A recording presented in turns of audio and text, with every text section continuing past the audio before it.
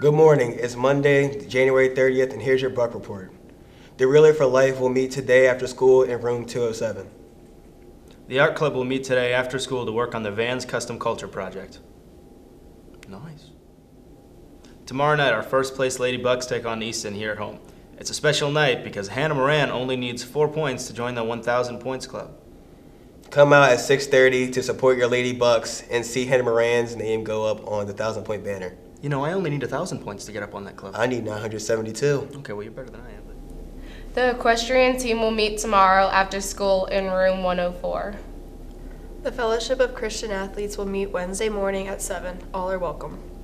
The SGA overall meeting will be held on Wednesday after school in Miss Nicholson's room. Free SAT and ACT diagnostic testing will be available for all students this Saturday from 8 to noon. Each student will get a detailed report of your strengths and weaknesses on all sections on the new SAT or ACT. Sign up at forwardlearninginstitute.com. Flyers are posted in the cafeteria with more information. If you're interested in directing or performing in the student-directed one-act productions next year, play directing in Actors Studio 1 and 2 will be a combined class, and only those students in Actors Studio will be allowed to audition for the one-acts. So if you ever wanted to be in a one-act production here at KI, then sign up for Actors Studio today. The January Student of the Month videos are now posted on our YouTube channel for your viewing pleasure. Thank you.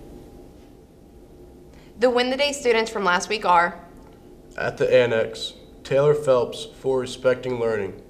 She handled herself with respect and dedication during the HSA exam.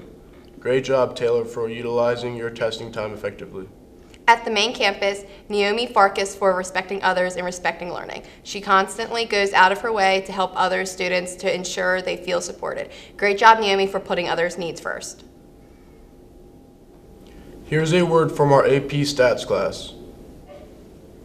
What is AP Stats? Well, AP Statistics is a class all about studying data. See, numbers are just numbers and mean nothing without some sort of context. We also use probability to help us make conclusions and predictions. Have a splendid day, KI.